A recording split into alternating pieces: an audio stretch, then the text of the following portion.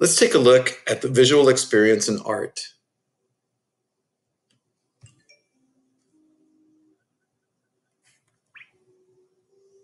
The first question we want to ask ourselves is, what is art?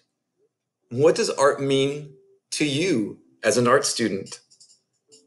Most people would answer that it's about the artwork and people, the artists that make art and the places where you can go see art. And artists make art. Viewers visit the galleries and museums. And teachers like me, well, I talk about art. And students like you study it.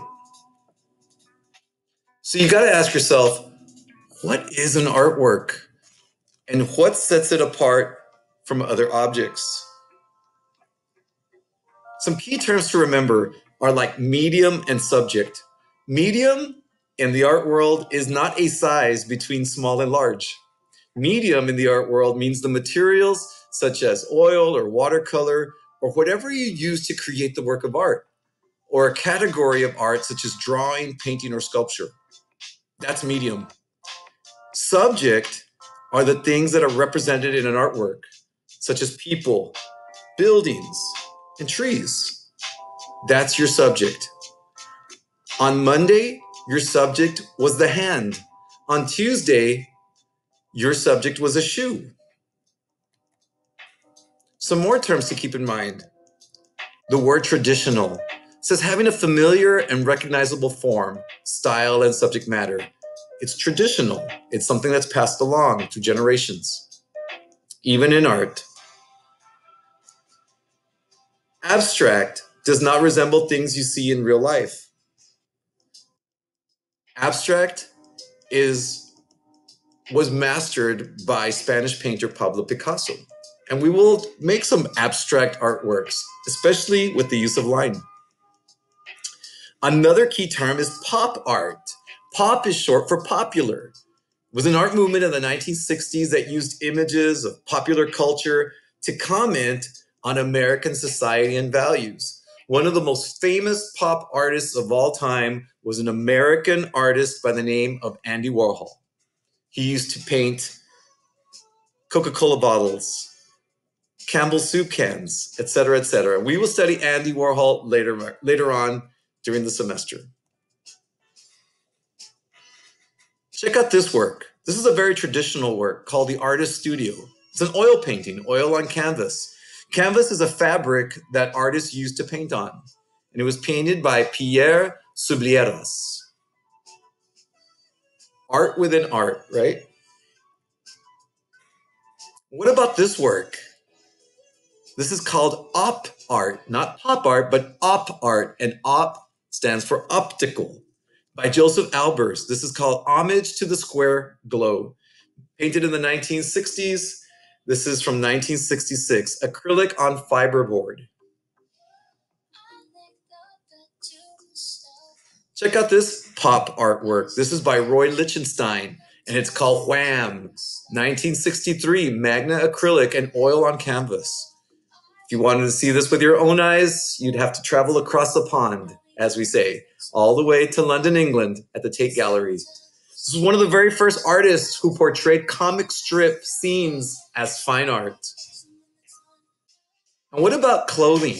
Can clothing also be used as a work of art? In this case, the artist Joseph Baez presented felt suit in 1970 by simply using felt, wood, and wire. And this was displayed at the Art Institute of Chicago.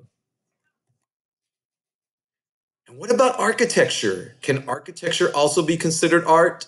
You bet. In this case, in St. Louis, Missouri, you have this work by Louis Sullivan, the Wainwright Building, an artistic marvel in architecture. Now take a look at this briefcase. Take a good look at this briefcase.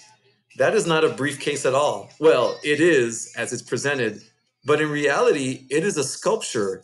This briefcase that was sculpted in 1985 was made or sculpted out of clay and mixed media.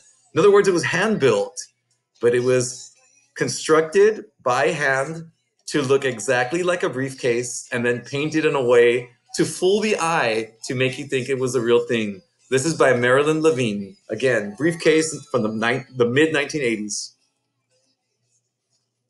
And then we get to Lascaux, France. These works here, or some of the examples, from the prehistoric times.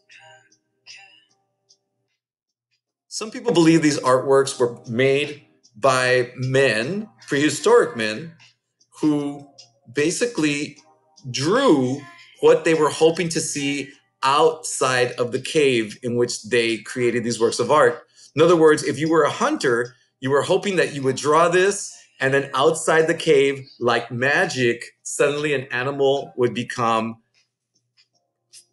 a reality, and the hunter could then hunt. Some also believe it's just simple documentation of a great day out in the wilderness. Now check out this work. This is by Christo and Jean-Claude. It's called Wrapped Coast, 1 million square feet. Christo and Jean-Claude were very, very unique artists in that they didn't necessarily make anything, but rather what they did was cover things with fabric. Like in this case, this wrapped coast is, well, wrapped with white fabric. And they would cover it completely and then take a photograph of it. That was their work of art. This mixed media piece by Robert Rauschenberg is called Monogram. It was made in 1959. I said it's mixed media because mixed media means that the artist used several different mediums or media to produce this work. It's a very unique work, and you will find this artwork in most art history or art appreciation books. In summary, usually the word art makes people think of artworks, museums, and galleries. Art, however, is also people. The artists, the viewers, art historians, archaeologists, teachers, and students like you. And you have learned that today's art comes in a variety of forms. Most of this variety came in the 20th century. Before that, paintings and sculpture were the only objects people thought of as art. But today, the idea of what art is has broadened. Everyday objects from the past and from other cultures are now considered art. And the objective of the visual experience is to introduce you to some of the rich variety of today's art, a world of objects, places, and people for you to see, wonder about, and enjoy. Now let's make some art.